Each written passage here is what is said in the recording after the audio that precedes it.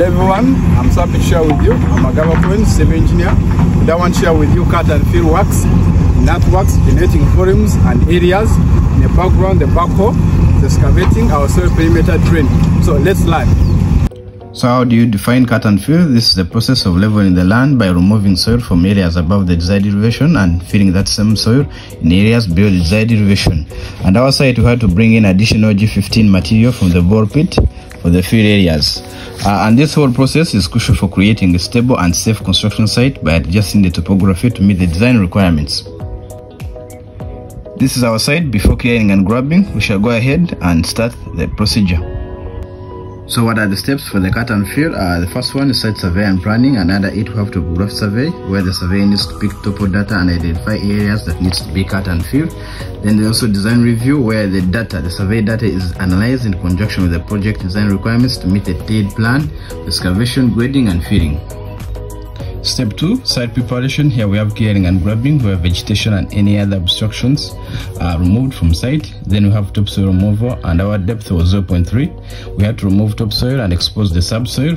Then here we had to do volume calculations. Here it involves surveyor repicking levels, and these same levels he compares them with the levels picked during topography survey to get the volume of topsoil. Then again, the levels picked of topsoil removal, I compare them with the design levels, where our site has a slope of 2.5% to have the cut, that's the value, and the fill, the cut less than the fill, meaning we need to get more improved G15 material from the bore pit to cover up for the fill. Step 3, excavation. That's cut, where subsoil is excavated to the required depth and material is stockpiled and some transported to the designated area, that's the fill section, then compacted to achieve stability and prevent future settlement.